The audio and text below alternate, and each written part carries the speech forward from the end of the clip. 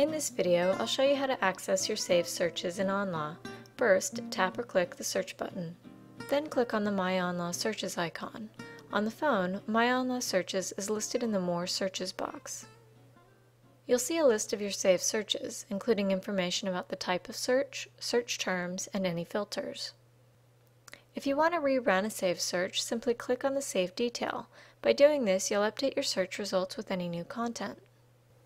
If you wish to edit a saved search, simply click on the pencil icon and edit the search.